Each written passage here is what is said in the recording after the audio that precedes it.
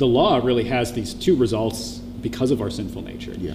And one of those is we become puffed up with pride because we think we're killing it, right? Yeah. We think we're Yeah. doing it. And Exactly. then we're looking around at the people around us and thinking, well, they haven't grown as much as I have. Well, they're really struggling with that sin. Maybe they're really not saved. Yeah. Or we come to the point of despair. Mm-hmm. And that's really what the law does to us when it's not placed in the proper context. Yeah. And it's only when we understand the centrality of the gospel and the full and complete freedom we have in Christ and his righteousness that the law then becomes a guide where we don't have to be doing those things. We don't have to be in despair on the one hand, and we don't have to be judging others on the other hand. But it's only when the gospel has its right and central place, and we find our identity there. Yeah. So this would be the law-gospel distinction. Right. Okay.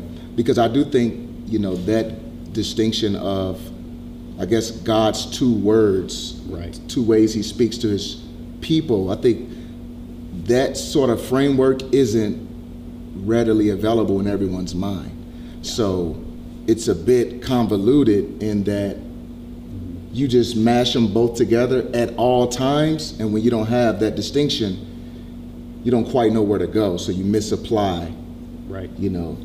Yeah, I mean, I think that's the root of a lot of these issues is a misunderstanding of law and gospel. And the idea that God does speak in these two different ways.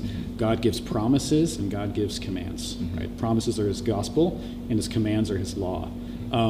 Now, we're not saying that the gospel is good, the law is bad. They're both good, but they have different functions. And if we don't distinguish the functions rightly, we get all confused. And so where we find our assurance is never in the law, but it's in the gospel, in what Christ has done for us. So there's a common way of teaching this reality that we teach to our kids in catechism and stuff, which is SOS, which is just the summary of what this is that the law shows our sin, the gospel shows our Savior. And we have to see that distinction because all sorts of things just practically get all mangled when we don't have that distinction clear. So it's something we got to keep before our minds all the time. And C.F.W. Walther, I mentioned his book earlier, which is a great work on this. He basically says it's the whole life of the theologian and just the Christian in general, not to be a theologian, but just of the Christian to figure out when to apply which, because we're so apt to do the wrong things. And I think in and of ourselves, this is one of the reasons why we need God's word to come from outside of us, because inside of us, we tend to apply these wrong, right? We're in despair over our sins, and our natural temptation is to condemn ourselves even more. To say, I really messed up. Oh, look at God's law, I messed up. And you just keep burdening yourself with that, and you're just heaping condemnation upon yourself. And that's why you need that word outside of you of gospel to say, no, you're forgiven. Christ has taken your sin. And on the other hand, when we're living in sin and we don't want to repent, we're not going to tell ourselves the law because we don't want to feel that. It doesn't feel good. So we tell ourselves, well, I'm forgiven, so I can keep doing it.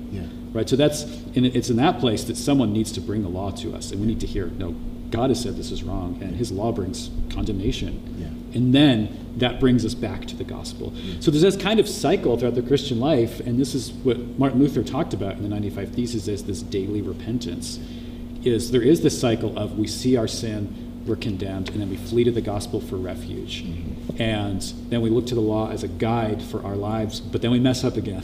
And then we go back to the law to condemn us, and that brings us back to the gospel. So it is this kind of cycle that we do live in day after day. That's what the life of repentance is. But the important thing is that the gospel is the final word. That's the most important and ultimate word that defines who we are rather than the law.